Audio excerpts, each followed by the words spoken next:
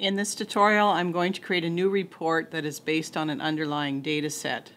Before you can create a new report, you have to be signed in, so I'm going to click the Sign In button on the toolbar. I could also select the Sign In option from the File menu. If you already have a username and password, you can type it in right away. If you've forgotten your password, you can click I forgot my password and it will be emailed to you.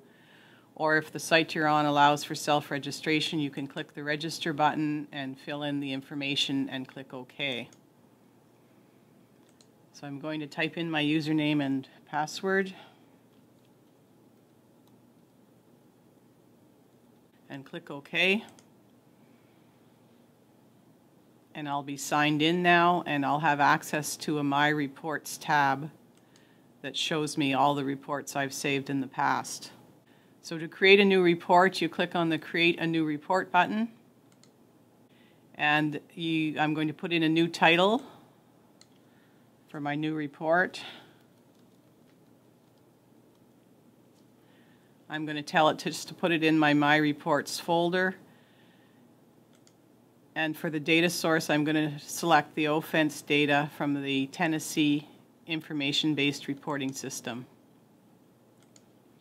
And I'm going to put in some demonstration notes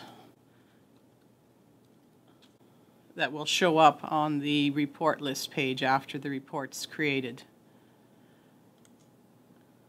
So I've picked a particular data source, so what's going to come up now are the dimensions associated with that data source on the left and the details for the particular dimension on the right. In this case, measures is highlighted here, and these are the members associated with the measures dimension. Each dimension has a default member already selected, so I'm going to leave all the default members for all the dimensions except for measures, and I'm going to select them all here. I could also click the green check mark here to select all, but I've selected them individually. I'm going to click the Show Report button, and the report will display as a table with the measures along the rows and the jurisdictions, of which I only have Tennessee at the moment, along the columns.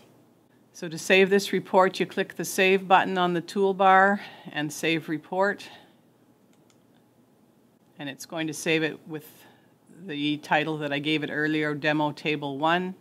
So if I return to the My Reports tab by going first to the Show Report list, then you can see the new table created at the bottom here.